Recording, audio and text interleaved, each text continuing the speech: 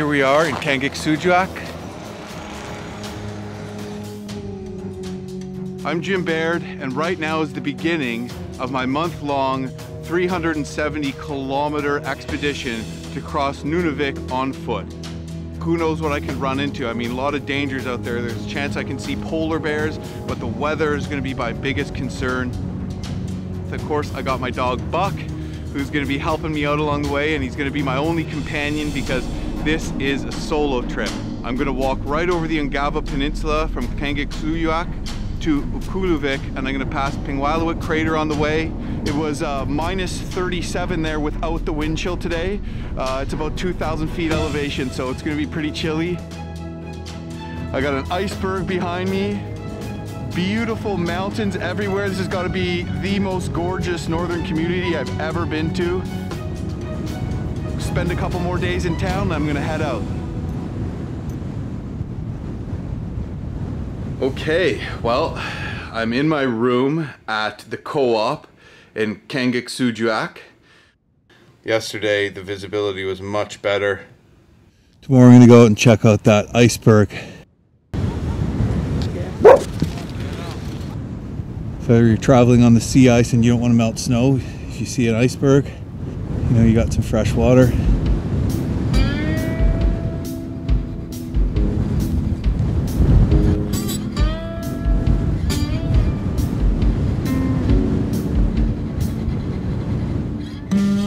The iceberg is always moving, and every few minutes there's a big crack, and then the center of gravity shifts, so then it could just go like that. Okay, well, I was checking out the iceberg here, and Jamie from town came out and basically warned me in a nice way to get away from it because big chunks can break off and squish me, which I'm really thankful for because I don't want to die.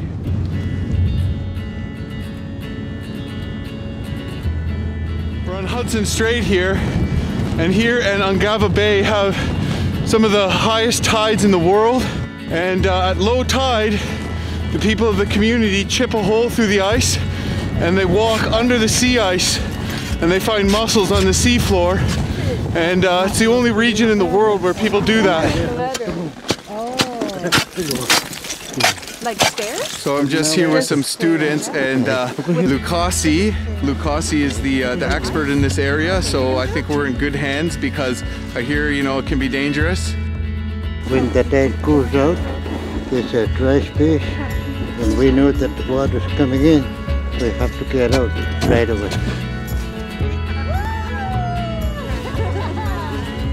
Very beautiful under the ice, the way that the blue kind of shimmers on the water, the way that the ice sparkles with the lights, and all the mussels. I mean, there's just as many as you could ever hope for there.